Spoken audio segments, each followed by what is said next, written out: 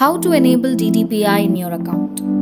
Want to enable DDPI in your Navia account? Let's guide you through the simple steps to enable your DDPI in just a few taps. Open the Navia app and navigate to the footer. Tap on the account section.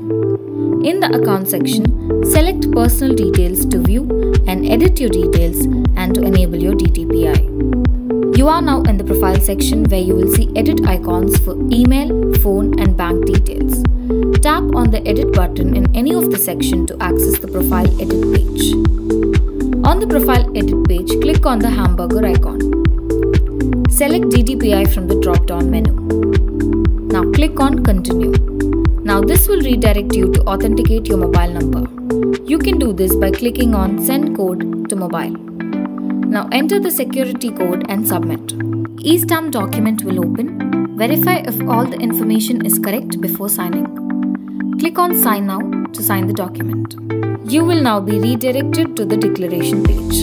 Read the declaration page carefully. Tick the checkbox and enter your Aadhaar number.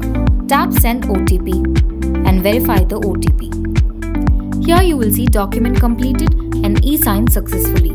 Tap on OK. Click on continue to view the document. On top right corner, click on the three dots and select download.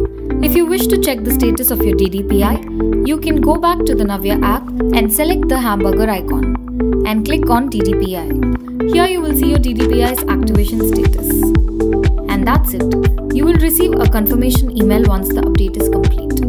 Clients who are unable to complete the process online can download the form from the link in the video description and courier them to the company's address. If you would like to share any feedback on the app, please go to the account section and click on the app feedback. You will be redirected to the feedback page where you can click start and share your valuable feedback. Thank you for watching and happy trading with Navia.